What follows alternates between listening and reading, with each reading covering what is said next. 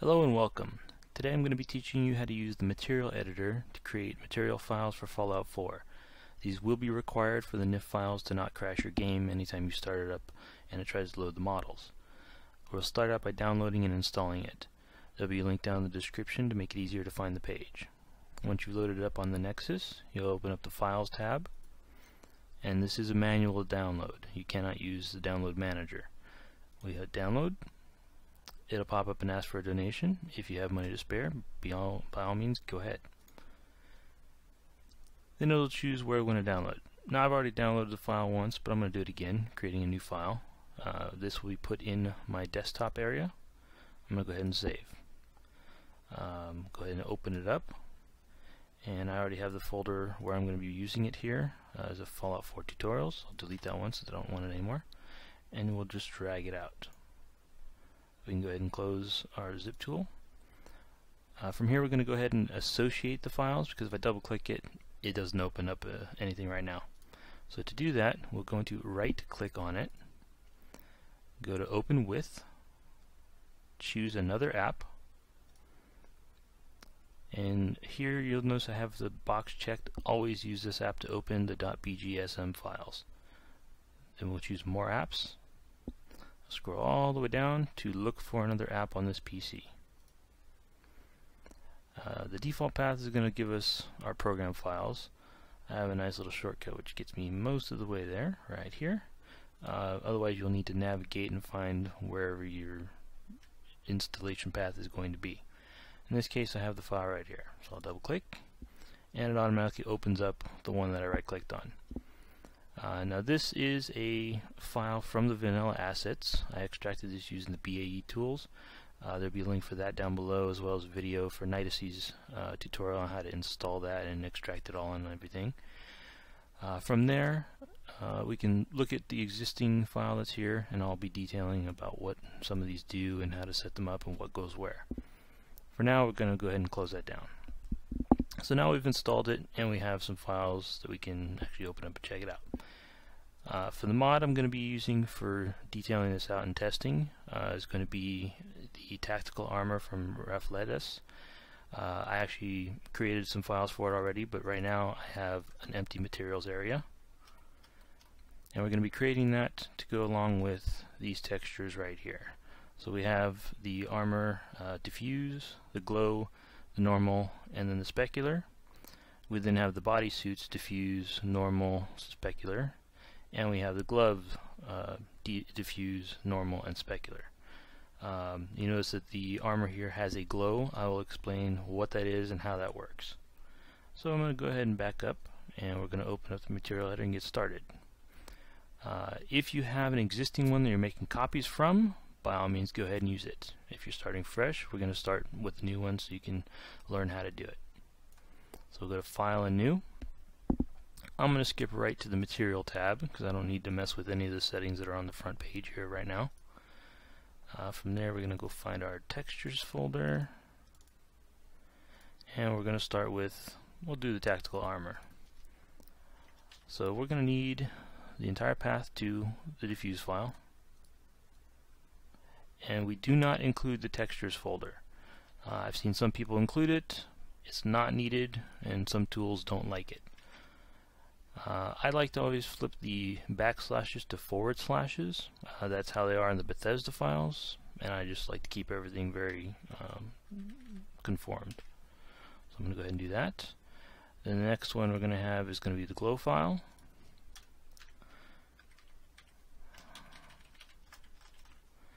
And that will go here under the glow texture. Next one is going to be our normal map.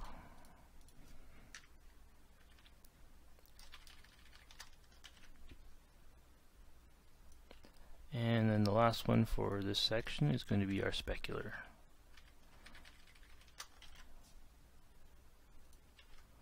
Now, since I am doing a glow texture, there's a couple little things that I need to change. First is I'm going to scroll down, and I'm going to tell it that we cast shadows, because the regular armor does. And then we're also going to go ahead and check this part where it says glow map. That is very important, otherwise it will not glow. The next thing that we need to do is change our emittance enabled. we have to turn that on. What that does is anything that's in our glow map, so let me load it up here, you notice that parts of it are bright white. The emittance enabled is going to affect those bright white areas. The lighter the color, the more intense it's going to be. The darker, in this case the black, it's going to be off. I'm going to change our color. We're going to end up using, let's do a green. I like green right now. That's a good color. And the emittance and multiplier, I believe, is like an intensity. I'm going to go ahead and leave it 1. Once I get this all set up, and I'll show you guys what it looks like in game. This one, since it does have a specular map, we're going to go ahead and specular enable that. We'll leave it white because we'll probably have a white kind of reflection effect on it. And that's pretty much it for that. If you have an alpha, you'll go ahead and change the alpha test and check that. This particular file does not, so I'm not going to be messing with that. From there we do a file, save as, and that is not where I want it to go. So I'm going to go back to my tutorials folder, and in here I have a data and my materials, and I've already created the folders where it's going to end up going. For this one I'm going to call it tactical. This was the armor, and save that. Then we just repeat that for the others. Now since I have something as a base to start from, I'm going to go ahead and use that over again. Whoops, and I did screw that up. I forgot to fill these backslash it to forward. Let me do that really quick.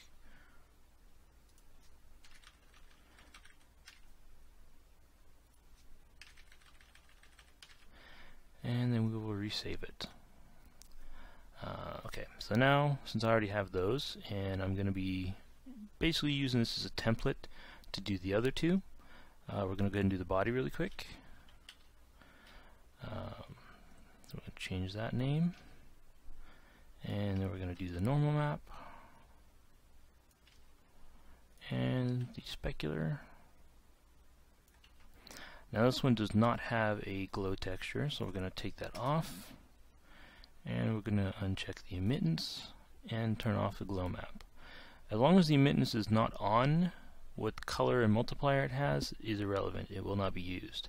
If it bugs you, you can set it back to white. I don't worry about it. So then we're going to go save as, and we're going to give it another name. So this one is going to be the body. And then the last one is going to be our gloves. So we'll scroll back up. Oops. And we have a normal map. And we have our specular map. And then we save as. And this will be our gloves. So now we've got our 3 material files. And that's pretty much it. I'm going to go detail a little bit about the NIF files, just to give you guys some information there. I'm going to go ahead and load up our regular bodysuit. I'm actually going to move that out to the side here. And I'm not sure why it's coming up with partially not loaded. There we go. Oh, there we go.